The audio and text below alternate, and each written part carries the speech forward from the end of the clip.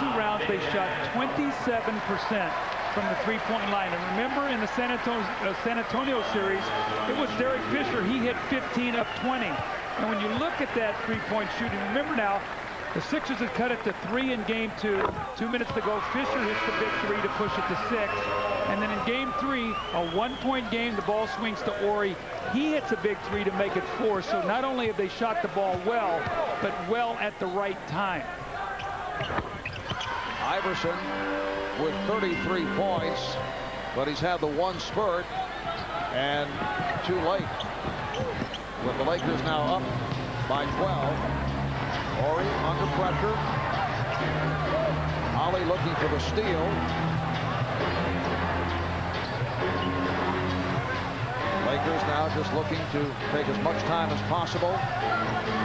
Coming up on 2 minutes remaining in this fourth quarter.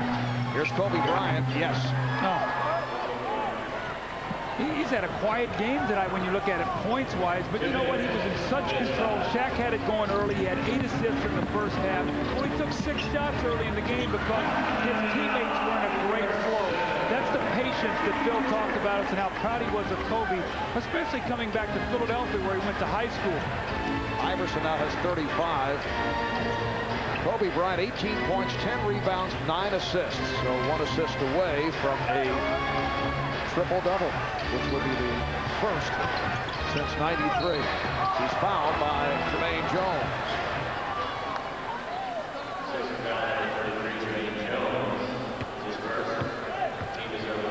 All right, during the timeout just a moment ago, here's Larry Brown talking to his team. Just keep playing. Couldn't be prouder of the way we're playing. All right, shit. The effort's phenomenal. Most teams would have gone home a long time ago. Let's keep going.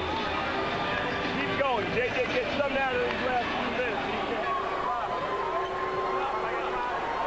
Well, Larry Brown trying to tell his club to hang in, obviously looking ahead to game number 5 here on Friday night.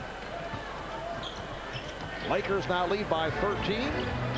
A minute and a half remaining in this fourth quarter. Tom McCullough lost it.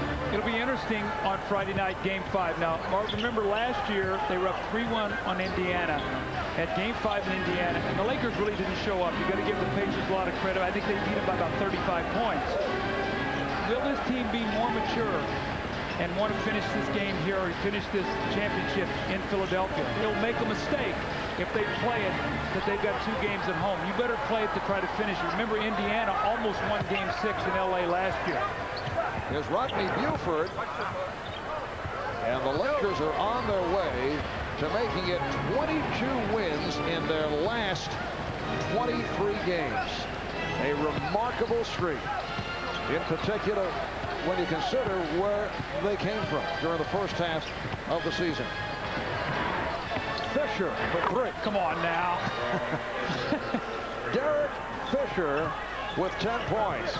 And that is his second from downtown. So the 76ers continue their red-hot shooting from the three-point area. 10 out of 19 from beyond the three-point line. Buford with 18 seconds remaining. Lakers 100 and the Sixers 86.